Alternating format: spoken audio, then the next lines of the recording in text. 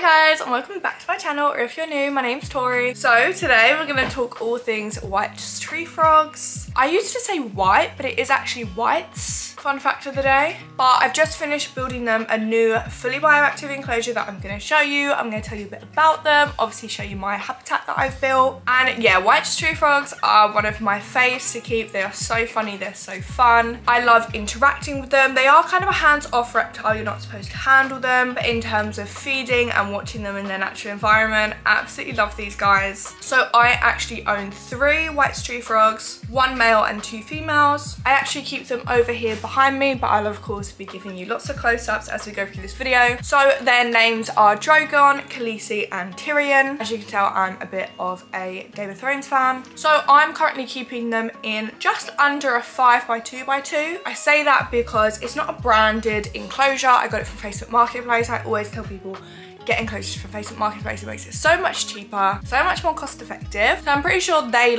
built it and I bought it off them, and it's somewhere between the 4 and 5 foot mark. We'll go through lighting, substrate, how I set it up. We'll get there. But firstly, a little bit on white tree frogs. So they're medium-sized arboreal frogs, meaning they really like the height. So it's important to think about when you're setting up an enclosure that they get the height space. They're actually northern eastern Australian. Did I say they're Australian? They're from northern eastern Australia. They're from the more tropical habitat, so we'll come into this when we're talking about humidity, but you know, they get a lot of their water from the leaves. But they are actually able to adapt to dry environments as well. They're about 3 to 5 inches. I'll again show you a very big size difference between a male and a female, because the females are a lot bigger and the males are a lot noisier. And they're a long-term commitment. These guys can live upwards of 20 years. So think about that before bringing them home. A bit of a disclaimer, because I like to put this really quick disclaimer at the start of all of my videos. Please do your research on these animals before bringing them home. It's important to do research outside of this video, as well as, of course, I hope you enjoy this video.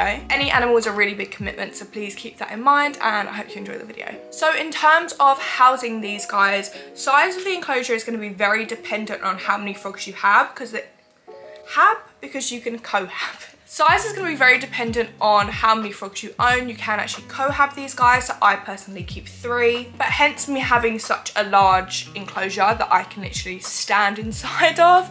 I went for having a few more. It's also important when you're housing them to make sure they're of a similar size. You don't want to buy a baby and throw it in with an adult big female, because the likelihood of them eating them is pretty high. They're not the smartest tools in the shed, but if they are the same size, they can be cohabbed together. They are a species, and I feel like I say this about them all, but they are a species that will really utilize all the space you give them. I was kind of concerned about giving them a 5 foot tall enclosure and whether, you know, they would use it all, and they'd be flying around, honestly. So the minimum enclosure size that I would recommend for a single frog is an 18 by 18 24. You can get those in brands like Exoterra, but as I said, if you're going to get an additional frog, you're going to need the added space. For example, if you've got 2, you could go for an 18 by 18 by 36, or if you want to go all out like me and get 3 or 4, you can get a big 4 foot 5 foot tall enclosure. Now onto lighting. Now these guys are a nocturnal species, but that doesn't mean they don't require specific lighting. I've actually really kindly been sent some lighting products from Arcadia. I'm always yelling about these guys on my other socials, and they kindly sent me everything that I needed for this setup, and also this is what I'd recommend. Firstly, a halogen heat bulb, which will go at the top in a heat fixture. I'll of course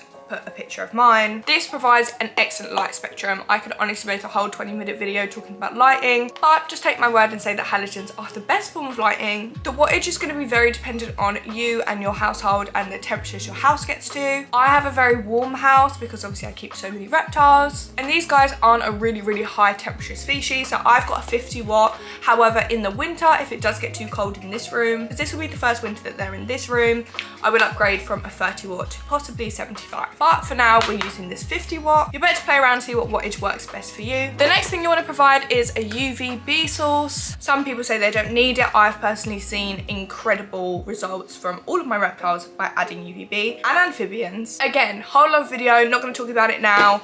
add UVB. A really great way to see which UVB will be good for you and your size enclosure is actually using the Arcadia lighting guide, which I'll link in the description below, because your UVB will be very dependent on the size of your enclosure, because you don't want too much or too little in terms of your basking spot. But for me personally, I have got the Pro T5 6% UVB, and this is the length of the entire enclosure because they're arboreal, and then I have lots of things in the enclosure that they can hide behind if they did want to get out of the UVB.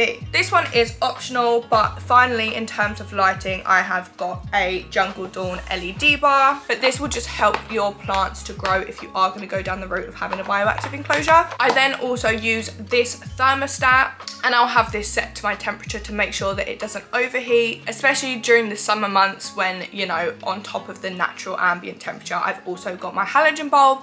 They are susceptible to really hot temperatures. It's not good for them. So thermostat is super, super important. In terms of lighting though, overnight I use absolutely nothing. My house doesn't drop below like 65 Fahrenheit, meaning that they actually appreciate the nighttime drop in temperature, and they also do appreciate complete darkness. So for whatever reason in your house it does get that cold that you need to add some overhead heating, you can use something like a deep heat projector which will emit heat but no light. It's important that they have a full night of darkness. As we touched on earlier, they do come from a tropical rainforest type vibe, if you will, meaning that they need a higher humidity. I personally use this spray bottle that I have from Amazon. I have such a big one because I have so many reptiles, but you can opt for a smaller version, or even like the hand press ones. You know, you can have a workout on your hand if you want to. And I personally mist my enclosures twice a day. There are automated options like the Mist King, where you can have this automatically going on and off throughout the day if you are going to be out and about. I personally am always here. I'm a loser, so I just manually mist all my enclosures. In terms of how humid, I really recommend you get a thermometer/hydrometer,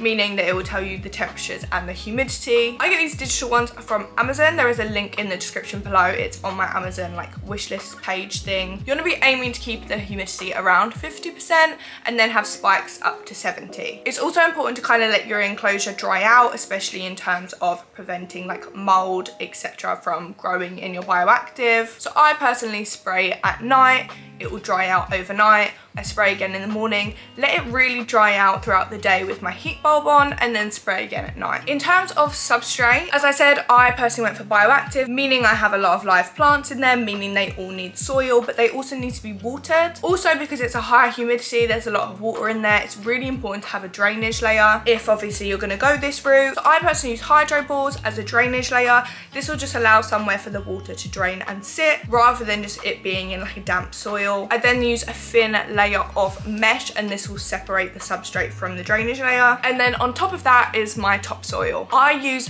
tons and tons of topsoil. I don't know if I'll ever be able to move this enclosure. It's funny because I'm actually thinking about moving this into my reptile room so that I can build some 6-foot enclosures here, but I don't know how I'm gonna move it. I'm talking tons. But I did plant some really big plants in there. But yeah, that is personally the route I went. I then also included some plant pots into my background so that I could have some plants draping down as well. But I do have the bottom with a few large plants in. This substrate also does hold the humidity pretty well. In terms of decorating, I will of course show you a full rundown of my enclosure. In mine, I've included a lot of ledges, different wood options for them to climb on, as well as plants with big leaves. They really like to sit on those big leaves that hang down, but also plants that are sturdy enough to hold them up. For example, a snake plant would be excellent at being able to hold them, versus a spider plant, they're just gonna crush it and destroy it. There are some things I wanna add. I wanna add some smaller leaf plants to really fill the space, but these are the main ones that I've gone with. I actually opted for building a background completely myself, which I did using expanding foam and silicone, which is a whole nother video.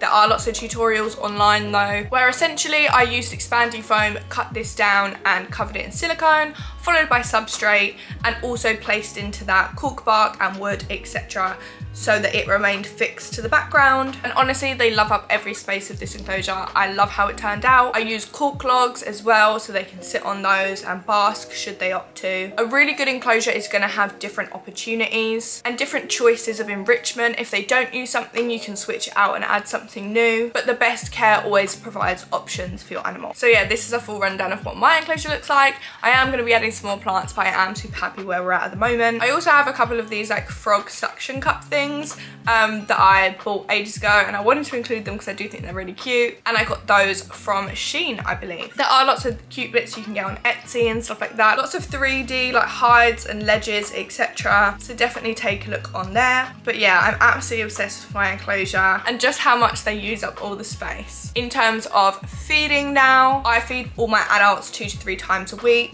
And I'll kind of just give them however much they want to eat within like a 15-minute period. This is just kind of a rule of thumb for me. Babies though, you want to be feeding more often. You definitely want to be offering food at least once a day. And the key to the best diet possible with amphibians, reptiles, you name it, is variety. So with this, I'm talking about not only the feeders, but what you gut-load them with. For example, I keep colonies of locusts, crickets, dubia roaches, and they're all fed with a variety of vegetables. So carrots, apples, whatever's in my fridge really. We're really trying to mimic their natural diet and all the different things they would eat plus all of what they would eat, if that makes sense. So variety is going to be your best friend. As well as those 3 staples, I will occasionally buy superworms, which is more of a treat, waxworms, which are definitely a treat, silkworms, which are actually a great staple, they're just super expensive in the UK, and plenty of other options. Variety, I'll just say that word. That's it, variety. In terms of feeding also comes supplements. I supplement all of my reptiles and amphibians diets using the Arcadia range. Again, these were kindly gifted to me, but I was using them way before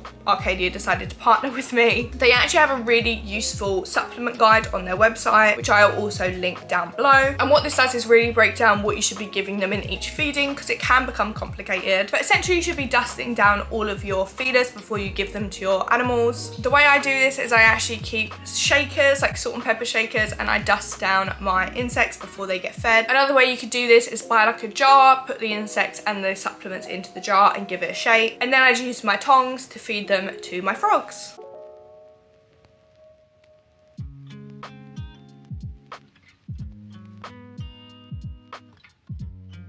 On days 1 to 3, I use the calcium without D3. On day 4, you should be using the calcium with magnesium. Lots of people miss this one, but again, magnesium is something that's really lacking in diet. Then you go back to your usual calcium through days 5 to 7. And then on day 8, you want to be using calcium with D3. Again, this one's super important. This is how I literally supplement all of my reptiles. It is an 8-step feeding process. Of course, literally all of these topics I could talk about for a lot longer, but I want to kind of condense them down and make a quick like care guide, show off my white tree frogs, show off my enclosure. So if you do have any questions, you are more than welcome to leave them below. And I love ideas for new content, so if there is something you're specifically interested in, for example lighting, I can talk about it, but I'm just not going to include it in this care guide. So anyway guys, if you are watching this because you're thinking about white tree frogs, best of luck. If you're just watching it for fun, thanks for watching, and I will see you all in the next video. Bye!